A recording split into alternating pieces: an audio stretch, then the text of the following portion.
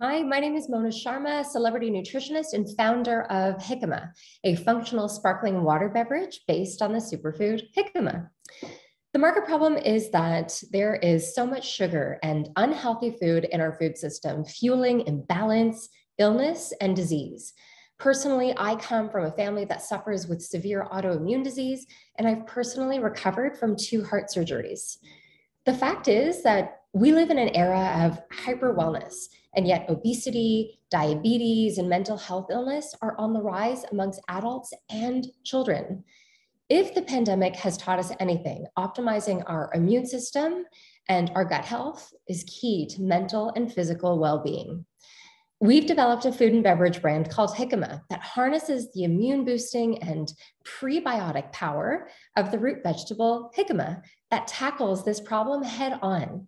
Our primary focus right now is on our delicious sparkling beverages, but we've developed a nut-free jicama flour for baked goods. We've made things like pasta, pizza dough, jicama, milk, and low glycemic sugar, and even cosmetics due to the benefits of its high vitamin C. With all these possibilities, we've really set the stage to become the next coconut in the marketplace, yet healthier, nut-free, and more readily available and stable. We had great growth in 2021, month over month, with increased revenue. And in 2022, we've been picked up by all Erewhon stores, one of the most influential retailers in the country.